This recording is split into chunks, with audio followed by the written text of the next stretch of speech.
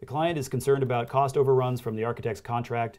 In developing the B101 owner-architect agreement, you should suggest A, the owner bring in a construction manager, B, follow the A201 requirements, C, an hourly contract, D, a lump sum or GMP.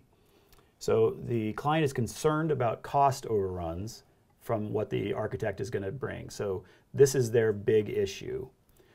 If we're going to do it as hourly, man, they're going to be nervous as hell about that, right? Because you could just keep working and working and working and getting paid every hour.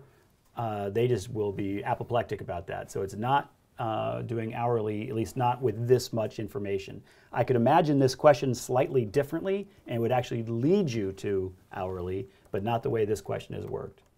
Follow the A201 requirements. Everybody has to follow the A201 requirements. That's part of using the contracts. A201 general conditions. The owner bring in a construction manager. That could possibly be helpful, but also maybe not. It isn't really obvious that that's necessarily bringing the architect's cost down and making the owner sort of more calm about that issue.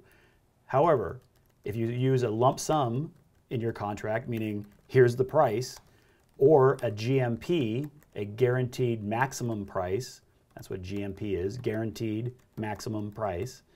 A GMP means here's the answer, this answer, like this is what we're gonna charge you, kind of no matter what, whatever comes up, we've said, we've signed a contract, we're gonna give you this project, we're gonna design this project for you, and here is our GMP.